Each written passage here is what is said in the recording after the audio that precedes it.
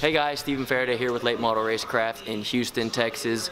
We got something very cool to show y'all today. We just received Mike a Street Speed 717's 2020 C8 Corvette from Pennsylvania. He sent it down here, looking beautiful as can be.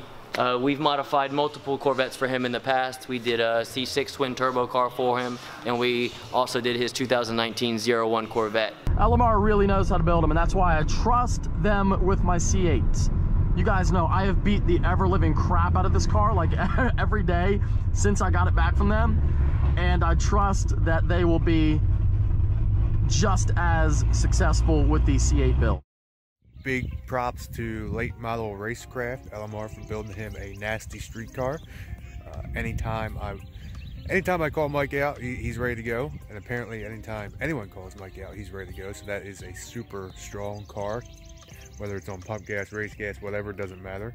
It's fast all day, every day. It's reliable, so that's awesome.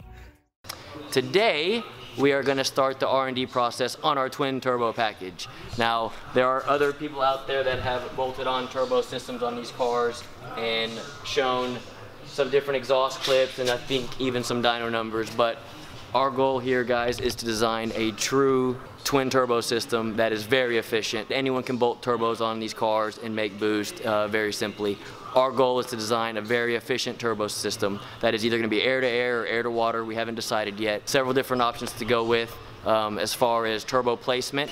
As you guys know, tuning is not available yet, so our whole goal with this process, and Mikey knows, is just for research and development of our twin turbo system.